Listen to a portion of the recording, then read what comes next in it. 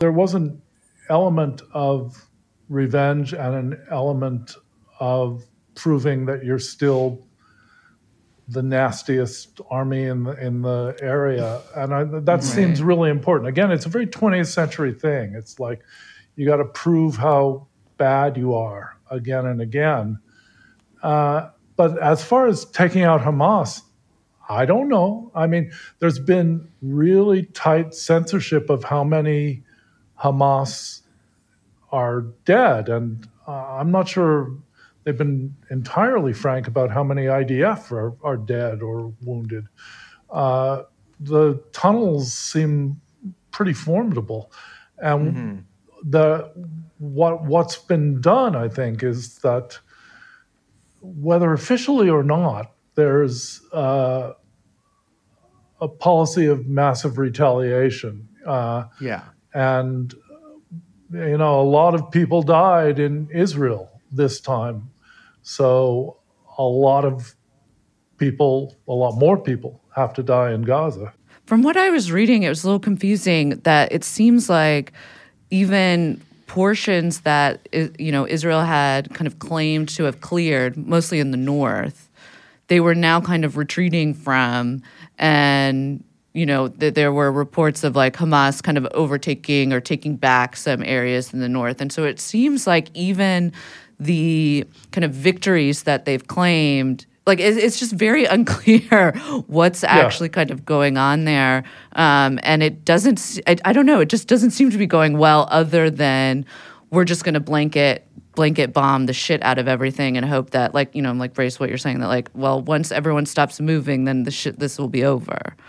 Yeah, well, there's a logic to that. I mean, and it's operating in the north as well as in Gaza, because you saw it in the Israel-Lebanon war. Basically, Lebanon showed the way. Like, if you have to fight the IDF, you don't come out above ground until you know that you're safe for a few seconds. You stay underground as much as you can. And Hamas's videos were showing pop-ups from little tunnels, right next to Israeli outposts. And the Israelis were apparently unaware that Hamas was surveilling them from these underground places. So it's very possible that you declare an area cleared and you've killed all the civilians in that area, but you don't really know the network of tunnels yet. And it's pretty clear that the IDF just voted no on let's swarm down those tunnels in single file. It's like, no, I don't think we will. And I think you'd see a revolt of soldiers. There's just, those kids aren't going down there. From what I know about wars that featured tunnels pretty heavily, it's sort of the worst job to get. It was the worst job in Vietnam, and that was a tough competition. Cu Chi, the tunnels. It's like, once you brush off the scorpions and the snakes, then you can get to the booby traps and the Viet Cong, which is really not a good job advert. No, and their whole thing too. I mean, it's. First of all, IDF has a astounding lack of guys with cut-off sleeve T-shirts, headbands, and revolvers and a flashlight. Seem to have seen none of those.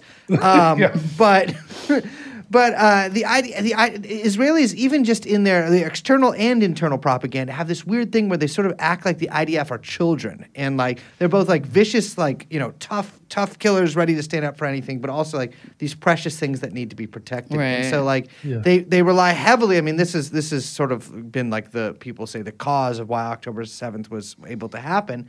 Heavily invest in all this technology to insulate their precious little flowers of the nation. And that is, I guess, not proving very effective if a guy can rise up with a fucking GoPro in your camp. Yeah. So basically it means you declare an area cleared and it's not cleared, and you don't really know if it's clear or not. Which amazes me, by the way. I mean, to me, the most astonishing military aspect of this is Israeli intelligence, which is pretty damn cocky and swaggers around the world selling its surveillance products everywhere. Again, a very 20th century kind of attitude. Yes. They did not notice these massive preparations. Like, oh, well, that's just, 200,000 tons of concrete. It's probably just for a pool in some Hamas guy's backyard. They couldn't be making tunnels out of it, I don't think. And they somehow missed this in what has to be the most heavily surveilled, videoed, eavesdropped territory in the world.